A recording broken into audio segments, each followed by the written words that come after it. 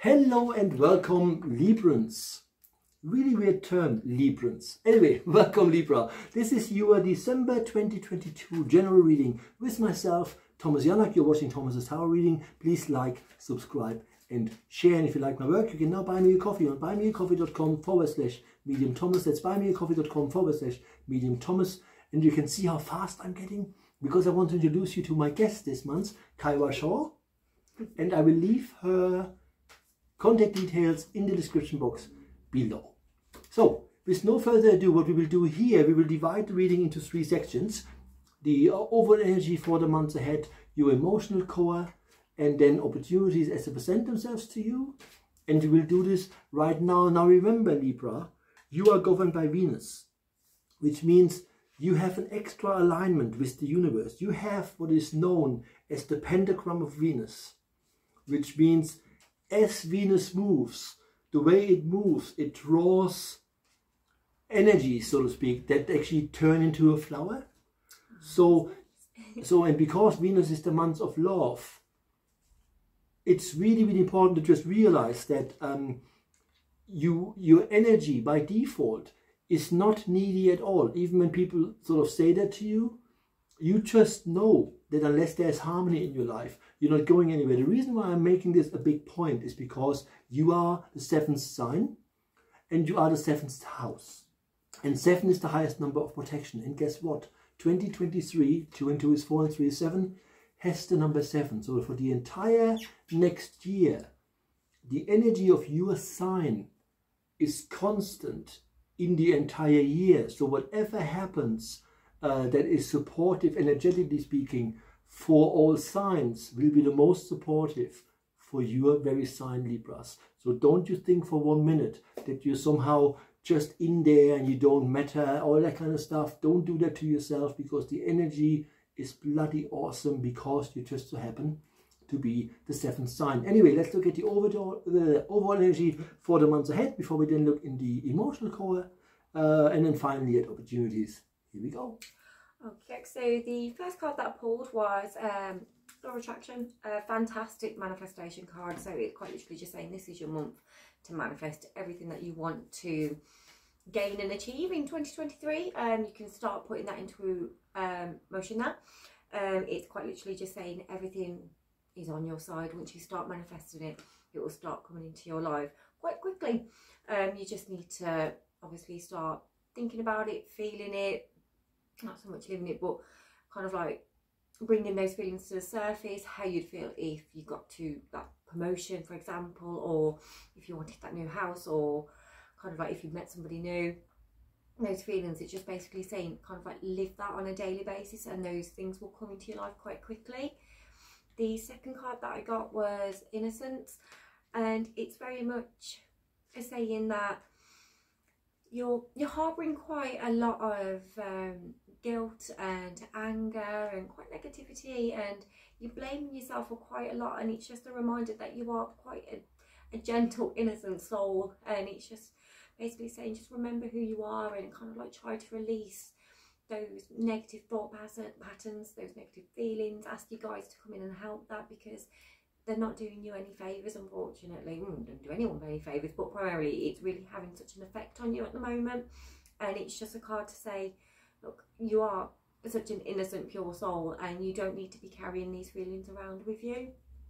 And then finally we got Listen, and this is just a nice card just to say take some time out and meditate, if I'm honest. Just take that little bit of time and process everything that's gone on for the day, for example, or anything that's happened throughout a week or month, for example. Anything, you just need to kind of like just take that little bit of time for yourself, quiet your mind, listen, and your guides will come in and they'll kind of like give you answers to any situation or questions that you have. You just need to, I'm very much getting meditation vibe from this. You need to take some time out for yourself, if I'm honest. Thank you so much. So now listen, right? Really, really important. And also understand that you are Libra. When it comes to shamanic belief, if that makes sense, right? So the idea is that you decide to whom you're being born, where and when. You decide on the sign you are going to be born in. You chose to be Libra. All planets, apart from Venus, which is your governing planet, move anti-clockwise. Right? When you move anti-clockwise, you take out what you no longer need. When you move clockwise, which is what Venus does, is the only planet in our solar system, you actually put harmony in, which means you are the sign that stays in situation longer than you probably should. And you see sometimes the good in people that absolutely have no shred of decency whatsoever. It's Libra's curse and Libra's gift to the world. And when you talked about a pure soul, that makes perfect sense, because Librans are a pure soul. You have a rising sign. Every person has a rising sign. And it's called the ascendant. It's like a lifelong body that is always here to help you, but also here to push you to look at things. And because he obviously has his work cut out, he has a helper. That helper is called the descendant. And the energy of the descendant always and only sits in Libra. So anything to do with keeping things stable, clusters in your sign, that is what the essence of you is. You want harmony. And when it comes to your emotional core, that's what you're bloody getting, because you have love, transformation and voyage. Now that's bloody awesome. So when it comes to your emotional core, don't look into, oh, I'm so broken. Who isn't? You understand that what I'm getting is, you know, it is one thing to acknowledge that sometimes life can be really bad and you know, good things happen to, bad things happen to good people, that sort of stuff. It's all pointless. You have love coming in as an energy. Whether or not this is about intimate relationships, is an individual thing. I do not see that here. So I don't quite know. The point is, you have love as the incoming energy for your emotions. And love is the highest emotion that we can create. And then you have transformation as the middle energy, which means if you use the love that sits inside you and understand, you know, I can be loving and still tell people to piss off. Right? I mean, that's what I'm sort of getting. It's like, you know, it's like not taking anything. You transform into not only in who you really want to be, but who you truly are. The energy here denotes that you live with some sort of trauma. You hang on to things. You learn to live with stuff that you have problems releasing. And this is just acknowledging it, because your outgoing card is voyage, which means as you move on in life, when you're on your voyage, some of that trauma will follow you unless and until you decide, I'm going to change a bit of my pattern here and do not see the good in everybody. But your overall energy for your emotional core for the very month of December 2022 is love, which means with regards to what the universe sends you is high energy positivity coming your way. But you need to also claim it. When you think like, oh, I'm not worth it, I don't deserve this, it goes somewhere else, if that makes sense.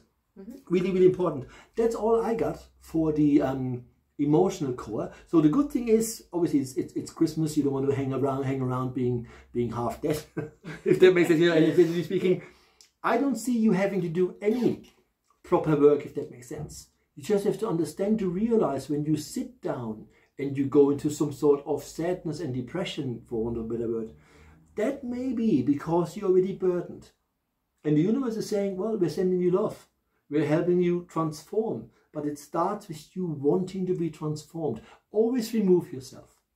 And then put your best friend, energetically speaking, into your shoes. And then you ask yourself, would I advise my best friend to come home from work, and then the first thing you do after a cuppa is not feeling well? And the answer is very likely, I wouldn't want that for them. So change your pattern. This is all about you having the strengths and the power within to make changes. And make them, because the voyage here is an interesting depiction. This voyage here is depicted by a whale. So let me remind you of the origin story, the Native American origin story. So shamanism is an umbrella term. So there's all these different schools of shamanism, if that makes sense. And every shamanic tribe on the globe, or around the globe, has one origin story. And the origin story is that we come from the stars. We come from a place called the Pleiades, which is a constellation below Taurus. And that's where we're from. And then we came here in a cloud in the shape of a whale. And the whale is our first mother. Now, when it comes to your voyage, you have the First Mother as the being that journeys with you.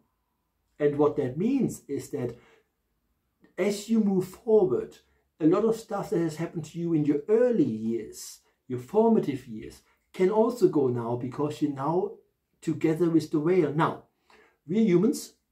We have 75 beats per minute, which means we have a heart rate, for one word, of 75, and whales have a heart rate of 8. All they do is 8 puffs a minute.